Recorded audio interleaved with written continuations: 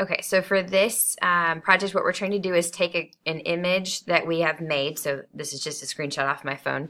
And then we want to apply it in a different setting. So I've opened both of these documents in Photoshop.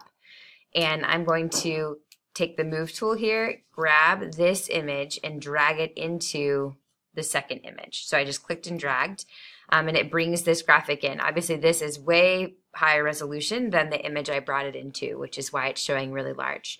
The one thing I have to remember as I do this is to hold down the Shift key to resize this image. So I hold down Shift, hold down Shift, and hold down Shift so that I don't distort this beautiful baby, because that's a really easy way to show that you don't know what you're doing.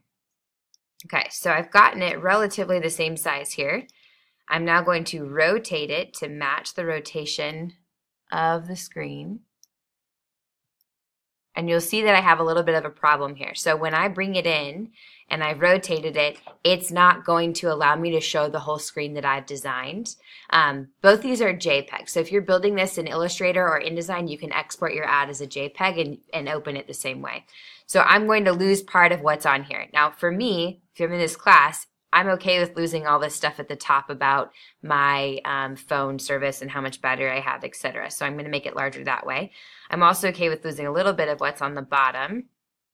So I'm going to match the rotation here and size it. So now it's still larger than what's here, but I'm able to go in and erase part of that. So I hit return to change the size and the rotation.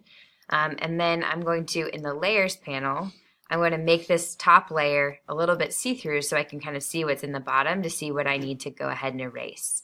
So I change that opacity down, and I come up here, and then I can, there's a few ways to do this. I have a pretty steady hand, so I'm just going to do it by hand. But I'm going to erase the pixels that are in this area so that when I change that opacity back up, it looks like the phone has cut it off.